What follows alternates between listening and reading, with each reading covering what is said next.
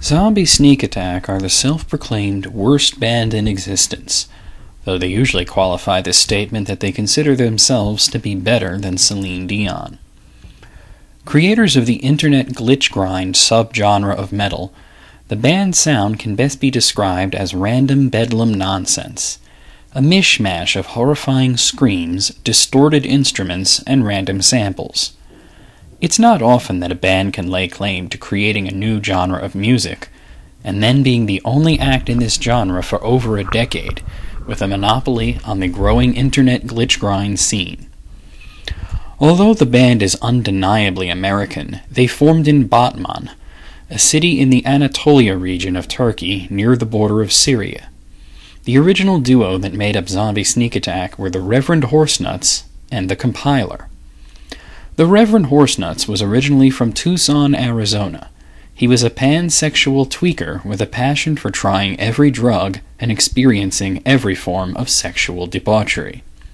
He wound up in Turkey after a trip across Europe went badly, and he had to flee Greece after befouling a bathhouse. To this day, Horsenuts is wanted in Greece to answer for charges of ritualistically teabagging several local youths and forcing them to eat Whoppers from Burger King, considered a capital crime in Greece. Seeking refuge in a Turkish flophouse in Batman, in the year 2000 he met the Compiler, a classically trained musical prodigy who had been driven insane after his parents locked him in a cellar and forced him to listen to every Rolling Stones album back to back. His mind, twisted and deranged, the Compiler's love of music was twisted by his madness. His attempts to recreate the fabled brown note, which can cause a person to lose control of their bowels, had caused him to be shunned by the classical music community. Some have speculated that in his madness, the Compiler believes he is creating beautiful symphonies, but in fact the music he creates is so bizarre and awful that it is considered a hate crime in several international communities.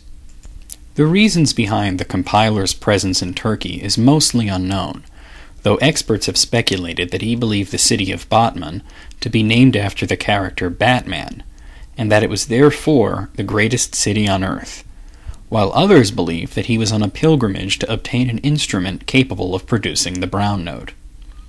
The Compiler was composing in his room, using a beat-up electric guitar, several overturned trash cans, and live rats as instruments. The Reverend Horsenuts heard the commotion and kicked in the door to the Compiler's room, and the two proceeded to scream Bon Jovi lyrics at each other non-stop, even continuing as they were dragged away by the local authorities.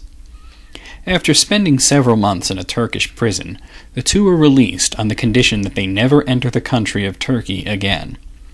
The duo, now inseparable, christened themselves Zombie Sneak Attack and traveled to Afghanistan, where in a cave in the northern mountains they wrote and recorded several songs that became their first demo, Incredibly Brutal Torture, which the duo distributed on the streets of Kabul by literally throwing cassette tapes at passerby while screaming Zombie Sneak Attack over and over.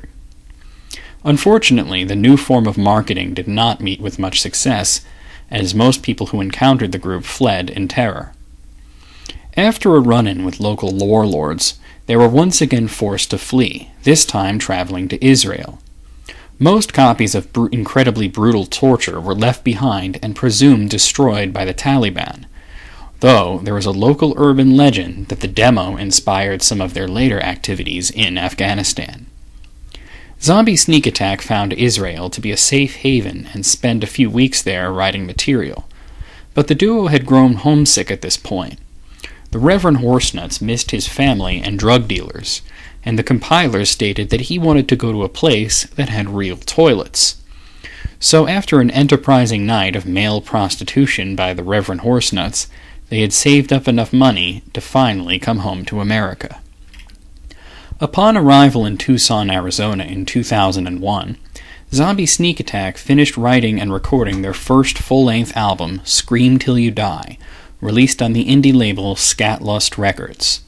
The album was more successful than the band could have possibly imagined, selling 11 copies and creating a bustling scene for this new type of music, which the Compiler called Internet Glitchgrind. Zombie Sneak Attack played several local shows, which have been the cause of several deaths due to a new condition called auditory asphyxiation, in which standing too close to the speakers caused a person to vibrate at a rate that prevented them from breathing. Despite this, the band remained popular and even gained a cult following who saw attending Zombie Sneak Attack shows as being a novel form of suicide. However, whatever local success Zombie Sneak Attack had was paled in comparison by their success online, when their song Smuggling Plums reached #1 on the grindcore charts at mp3.com for a total of 13 minutes. Flushed with success, Zombie Sneak Attack started selling literally tens of records, and before you knew it, Scream Till You Die was the talk of the town in the most high-profile metal community ever, the Unholy Metal Message Board on AOL. Zombie Sneak Attack's success came at a price, however. Success led to the Reverend Horsenuts indulging in his drug habits, and his reputation as a stoner spread far and wide. The compiler's madness also took its toll, as he still believed himself to be creating classical music, and grew increasingly frustrated by the band's inability to book a show at Carnegie Hall. The duo began to argue until one day it came to a head. A huge argument broke out while attempting to write songs for their second album, over whether the toilet paper should be placed on the roll in an overhand or underhand fashion. The argument nearly became physical, and the compiler walked away from the band, insisting that he was going to go solo. After the breakup of Zombie Sneak Attack in 2002, the band's popularity continued to grow, thanks to Horsenuts sending tapes to everyone he knew, including a deaf former rapper from Ohio named Death Row Toll, who had released an album under the name Rita entitled Get That Shit Off the Grill, and a quirky comedian from New York City who went by the name VMX, who was known for his creativity in destroying people completely using only words and gestures. Death Row Toll and VMX became the biggest fans of Zombie Sneak Attack, and convinced Horsenuts to revive the Internet Glitchgrind act in 2004. Having songs partially written by VMX, and guest vocals from Death Row Toll and other fans, the second album was on its way to being made. It was called The Ballad of Sean Huckabee, and was a concept album chronicling one young pilgrim's journey across America looking for the perfect brand of spray cheese. However, the ambitious second album never came. There were conflicting reasons given for why it was not released. Some claim that despite how cartoonish and unbelievable the character of Sean Huckabee was, that he was actually based on a real person, an anarchist spray cheese aficionado from Virginia, who supposedly threatened legal action against Zombie Sneak Attack. Another story is much simpler, that Horsenuts simply lost the tracks due to computer failure, and had not backed up the majority of the work he had put into the album. The third reason is the most believable, however, that Horsenuts' drug issues and penchant for buggery took center stage in his life, meaning that the second album was doomed from the get-go. Despite this, 5 tracks in various stages of completion did survive and were released, along with an older track written with the compiler after the release of Scream Till You Die, on an EP entitled Splitting Bitches, The Lost Ballad of Sean Huckabee Demos. After this, Horsenuts seemed deflated and dejected after working hard on a new album that wasn't to be released, and he dealt with this the same way he dealt with anything else. Massive amounts of cocaine, morphine, heroin, and crystal meth, along with the attention of young men of loose morals. Horsenuts attempted once more to release another Zombie Sneak Attack album, this one entitled Scenes from a Migraine. However, the album never got past the planning stages, as his increasingly destructive lifestyle and stints in various rehab facilities cut this short. Several more false alarms would happen over the next few years.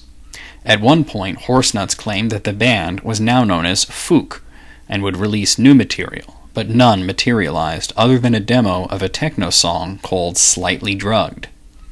The Reverend Horsenuts then tried to break into the hip-hop scene, shortening his name to just Horsenuts, and considering himself a DJ and rap producer. However, the only thing to be released was a repetitive looping beat entitled You Will Dance or You Will Die.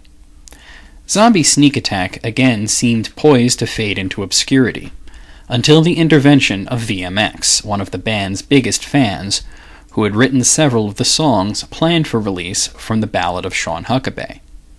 VMX traveled around the country collecting tapes and various lost recordings, and managed to find most of the tracks from the previous releases, the album Scream Till You Die and the EP Splitting Bitches, and released them on a greatest hits album entitled All, the very fucking worst of Zombie Sneak Attack. The compilation was released on the newly created South Appleton Records in 2008, and introduced a new generation to Internet Glitchgrind. The album's popularity led to more tracks surfacing, and tapes were sent around the country until they came into the possession of Death Row Toll, who in 2010 released the definitive collection entitled None, Tits or Leave. Although the two compilations are very similar, with None having 5 extra tracks, the creation of None was highly significant due to a chance encounter. While searching the country for tapes, VMX heard rumors that Horsenuts had settled back in Tucson, Arizona, and was currently not in rehab or prison. After the release of None, VMX contacted Death Row Toll and explained the situation, and the two agreed to take a trip to Tucson to discover what became of Horsenuts. The two fans found a disheveled and dangerous-looking Horsenuts, standing in the center of a busy intersection in Tucson, wearing rags and holding a sign that said Sonic Colonic. Believing that Horsenuts was promoting a new album, the duo eagerly approached him and asked him about Sonic Colonic. However, rather than the title of a new Zombie Sneak Attack album, it turned out to be a solicitation for male prostitution. VMX reported that at this point Horsenuts had lost all of his teeth and was barely understandable. And Death Row Toll claimed that the sight made him sick to his stomach, and after he vomited, Horsenuts merely looked at him and said, "You gonna eat that?" After this incident, Horsenuts spent more time in rehab and prison, and later vowed to get himself clean. It is rumored that he now shares an intimate relationship with a young intersexual who lives in a retirement home, and rumors of him being spotted playing shuffleboard are rampant to this day. However, Death Row Toll decided that this would not be the inglorious end of Zombie Sneak Attack, as Horsenuts was a shell of his former self, and the compiler had been missing for years, with the last known sighting of him being in a forest in Montana attempting to conduct a symphony of grizzly bears. Death Row Toll and VMX decided to take the reins of Zombie Sneak Attack, and immediately started working on new material. The duo found working together to be monumentally easy and natural, and started pumping out songs at a rapid rate. To both promote the new material and make people aware of the older material, VMX released a third compilation, this one titled Glass Cats, a ZSA Sampler, which included tracks from the first album, Scream Till You Die, the EP Splitting Bitches, and even the single Fook demo, as well as 4 new tracks. When asked about their goals, Death Row Toll responded that the new album will be out before Duke Nukem Forever, and VMX simply stated, "We will make you laugh and puke and cry and scream." However, it didn't end there, as the duo vowed to make up for lost time, and that their working relationship was so good that they would be able to release an album every few months, and their released material would soon eclipse that of the original duo. The second Zombie Sneak Attack album, Lies All Lies, The Resurrection of Zombie Sneak Attack, was finally released to much success, with critics praising the band's homage to the old sound while modernizing it greatly. Due to the influence of VMX, the band's focus shifted slightly more towards comedy, something Death Row Toll also picked up with his famous Defecating on TV suite, which has continued on several new albums. Not to lose any momentum, the band planned to release the third album, Scream Until Daddy Stops, later in the year. However, after finishing the album, VMX promptly stole the tapes from the distributor and released them digitally. As he claimed, ZSA has always been free and always will be. If people want to send us stuff, send Death Row Toll fried chicken and send me Amazon gift cards. Otherwise, just enjoy the music and shut up. Death Row Toll said, "You can't stop him. No one can. He'll do this with every single album." After Scream Until Daddy Stops, VMX was contacted by the United States government, who claimed that they needed to speak with him immediately. After a meeting with the Joint Chiefs of Staff, VMX revealed that during the raid that killed Osama bin Laden, a surviving copy of incredibly brutal torture had been recovered from his compound. Being the only known copy of the original 2-song demo, the government's officials who listened to it found that they didn't want the tape, as it was too brutal for their pretty pink ears. So, they handed it over to the only people who would understand it, Zombie Sneak Attack themselves. VMX and Death Row Toll once again scoured the country for missing tapes, and managed to find 2 important missing tracks, Zombie Sneak Attack and Scream Till You Die. The last 2 songs from the first album had finally resurfaced. Along with the 2 songs recovered from the Middle East, Meat Missile and Skinned Alive with a Cheese Grater, and a new track they had written for the 4th album, they released a new EP entitled Some, Shit We Found in the Crawl Space. After months of traveling, the band had also played several impromptu shows, including one famous show at Shitman's Bar in Tucson, Arizona, the home of the biggest fanbase of ZSA fans. It turns out, one fan who was present for the show recorded it using an ancient boombox and promptly turned the tapes over to Zombie Sneak Attack after they were ejected from the bar, claiming, "You guys are so much better live." This tape became the band's first live album, Songs from Shitman's Bar. The band then returned home to work hard on the 4th full-length ZSA album, with VMX stating, "We're going for a hat trick, 3 albums released in 2011, and Death Row Toll stating, "This will finally prove once and for all our superiority in the Internet Glitchgrind scene. We've released more songs this year than any other Internet Glitchgrind band has done in their entire careers." The 4th album, Sobriety is Hard, was a pointed attack on Horsenuts, as his inability to stay away from drugs had poisoned the career of Zombie Sneak Attack, and the new lineup felt that he even managed to stay sober, Zombie Sneak Attack would have had more than 1 album and an EP in 9 years. Almost to punctuate that they could do it, the band released one last release in 2011, a Christmas-themed EP entitled Fuck You, Here's Your Christmas EP, which contained 4 new holiday-themed tracks, as well as recorded messages from both members of the band. The future looks bright for Zombie Sneak Attack going into 2012. Death Row Toll stated, "We have a new album we're working on called Roses Are Red, Violets Are Blue, I'll Fuck You With a Wake. It's our angriest and heaviest work. It will sound like pure, unfocused rage, and it will likely break your speakers and your rectum." VMX stated, 2012 is going to be huge for us, and we have no intention of slowing down. We have enough material to work with to release dozens of albums, and anyone who doesn't like it can kiss my ass. When asked if they would ever visit the city of Batman, Turkey, where Zombie Sneak Attack had originally formed, the duo seemed reluctant. Death Row Toll stated, "We're not living in the past. We have a few more old tapes, and we'll release them. Actually, look out for a new EP of old songs really soon, probably on New Year's Day. But we have no plans currently to make a pilgrimage to Batman right away. But if we ever did, it probably would make a good venue for a new live album." VMX stated, "Going to the Middle East doesn't seem smart, though that is how the band started. Maybe we'll fly over it in a bomber or something and drop tapes on them, sort of a musical strafing." Regardless of their future plans, Zombie Sneak Attack is here to stay, and thus ends the history of Zombie Sneak Attack, at least so far. To end this feature, I give you a cut from their next album entitled Burger King Sucks.